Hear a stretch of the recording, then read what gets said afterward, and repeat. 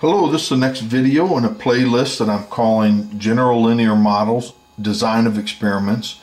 And this is the second part in a little mini-series within that playlist that I'm calling Estimability. And here we're going to look at the unique unbiased estimator for an estimable function. As a reminder, we're in the model setting y equals x beta plus epsilon. Mean of epsilons are 0, constant variance sigma squared, covariances are 0.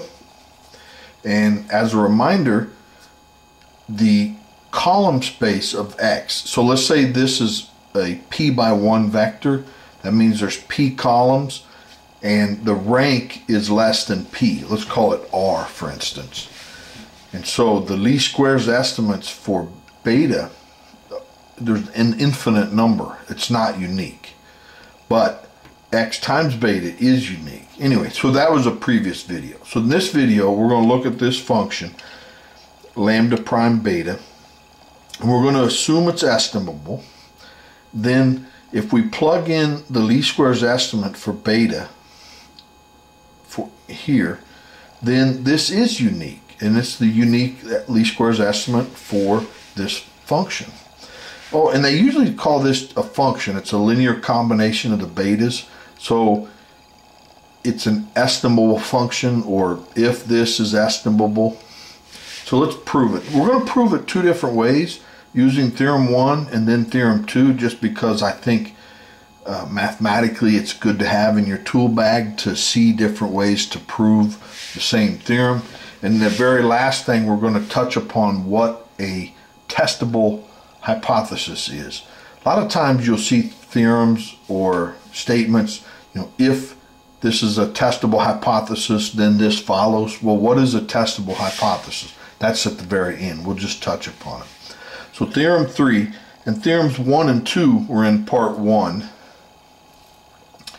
So if this is estimable, then this is unique least squares estimator. So proof by using Theorem 1. So since this function is estimable, there exists a row such that it equals this. So lambda prime is equal to rho prime x. So it means it's a linear combination of the rows. It's in the row space of our design matrix. Suppose there exists two such rows that make that happen. So we have this. So lambda is equal to this, and lambda is equal to rho 2x. Now, because they both equal lambda, that says they both equal this. So what I want to do is prove a little piece within this bigger puzzle first. So we need to show that these two being equal, right? And they are. It implies that rho 1m is equal to rho 2m. There should be a transpose right there. And where m is the perpendicular projection matrix onto the column space of x. So let's prove it this way first.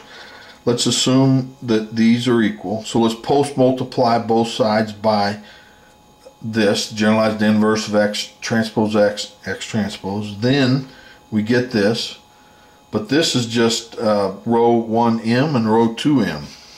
And so we've proved it this way. Now let's go back the other way. That rho 1m and rho 2m are equal. We assume that. And then we want to show that that implies that these are equal. So if we subtract that to the other side and right factor out an m, we get this. Now let's transpose both sides. So this stays the same, but those swap places. We lose a transpose, but we gain one here. But since m is symmetric, we can leave it off. But remember that m is a perpendicular projection matrix onto the column space of x. So if you take a vector and pre-multiply it by m, it projects it down in the column space of x. But that's 0. So that means it's in the orthogonal complement with respect to the column space of x. So thus, this is in the orthogonal complement space of m and x. They're the same span. So this means that any vector in x pre-multiplied by this is 0, right? Because they're orthogonal. That's what this says. But we can multiply that x in and then add over the rho 2x, and we get this. So then we've proved that little piece. And that's what the double slashes mean. It means like a little proof within the bigger proof. You know, we've finished that little concept.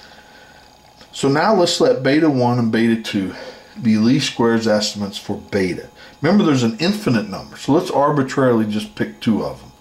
And then, based on the least squares video I did on design of experiments, we know that a least squares estimate, oh, that should be a tilde, not a hat. So they have to equal my. That's one of the requirements. So that means x beta 1 and x beta 2 tilde are equal. So now let's look at this linear combination of beta 1 tilde. But using theorem 1, it says lambda can be written like this as a linear combination of the rows.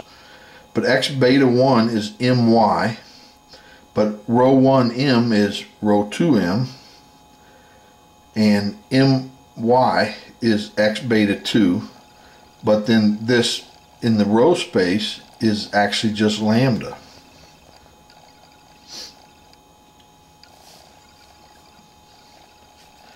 So thus proving uniqueness. So for any least squares estimator,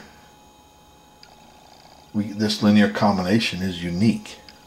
And to me, that's kind of crazy, because there's an infinite number of least squares estimators we can use, but this linear combination is unique no matter which one we use.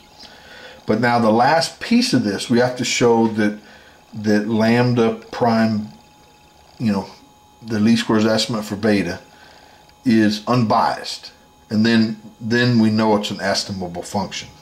So the expected value of this linear combination is, we expand what lambda is, that's this piece here, and the least squares estimate is defined like this, where this is any generalized linear or generalized inverse of x transpose x. Well, this piece is m, and we have rho and y. So we took the expectation in, and that's x beta. But the perpendicular projection matrix on the column space of x, you just get x back right here. But rho prime x is what we called lambda by theorem 1. So it is unbiased, and the theorem is proved. It is the unique least squares estimate. Now let's use theorem 2 to prove it again. So since this function is estimable, by theorem 2 we know there's a solution to this system of equations. So it has a solution for u. So now let's let beta 1 tilde and beta 2 tilde be any least squares estimates for beta using the normal equations. Now when you solve this equation, I'm going to flash back here, this one right here, when you take derivatives of the least or the squared errors and then solve it, you get something that looks like this. They're called the normal equations. And to be honest, I don't really know why they're called the normal equations, but they are. Now, the least squares estimate is the beta that solves this. But remember, if it's full column rank, x transpose x is full column rank, we can take the inverse. But since these are not full column rank, then we have to use what's called a generalized inverse to solve this. Okay, but either way, the least squares estimate has to satisfy these equations. So what we're going to do is pre-multiply a u with one of the solutions to this times both sides. So this right here is here, times a u, and then we take a u times this piece, which is what this is. Now this piece, according to theorem 2, is lambda beta 1. Now let's do it again. So let's do the normal equations, pre-multiply u1 to both sides, and right, but we're using the second solution, beta 2 tilde, in for this instead of beta 1. This right here is lambda. So that tells us that these two pieces are equal, right? They're equal to the same thing, so they must be equal. But one little caveat, we don't know how many solutions there are to this. So let's assume there's another solution to this equation. Then we can go through this same exercise and pre-multiply the normal equations by U2, and we come up with the same. So that proves uniqueness, that it is unique. Now also, for any least squares estimator, beta tilde of beta, we have to show it's unbiased, which means that that function is estimable. So the expected value of this is this. We put in, according to Theorem 2, we put in what lambda is, right? It's one of these. Now, x beta is my. Everything else stays the same. But this right here, x transpose m, is just x transpose. And then we take the expectation in. And the expected value of y, that should not be hat, it should just be y. It's a vector. Is this, it's x beta. But x transpose x was lambda, according to Theorem 2. So it's done, so it's unbiased, and the theorem's proved.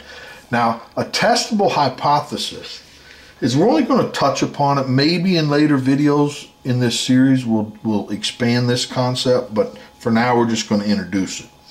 So the definition of a testable hypothesis is a hypothesis lambda prime beta, so it's a linear combination of the betas equaling some value, right? In hypothesis tests, the no hypothesis that it equals that value, and maybe the alternative is that it doesn't equal that value. So it makes sense. But this is a testable hypothesis if and only if lambda prime beta is estimable, right? And that makes perfect sense. If there, we'll use a least squares estimate for beta, but there's an infinite number of those. And so if we're going to get an infinite number of possibilities equaling m, how do we test that? We can't. So we have to, create criteria that makes this estimate for this unique. And estimability makes that possible. So if this function is estimable, we can estimate it with a unique value, and then we can start doing hypothesis tests on it. And so that's what it means by, assume it's a testable hypothesis. Now, there is one addition to this. Instead of just one linear combination, so this is a vector times this, we could actually put a matrix in front of it. And then this becomes a vector of values. So we can test like a system of equations. So Q prime consists of linear independent rows creating estimable functions. So each component has to be estimable. And this, of course, leads naturally into what's called contrasts. And this is going to be several videos from now. All right, well, I hope you enjoyed that. I sure did. Please like the video and subscribe so you don't miss the next one. Thanks. Bye.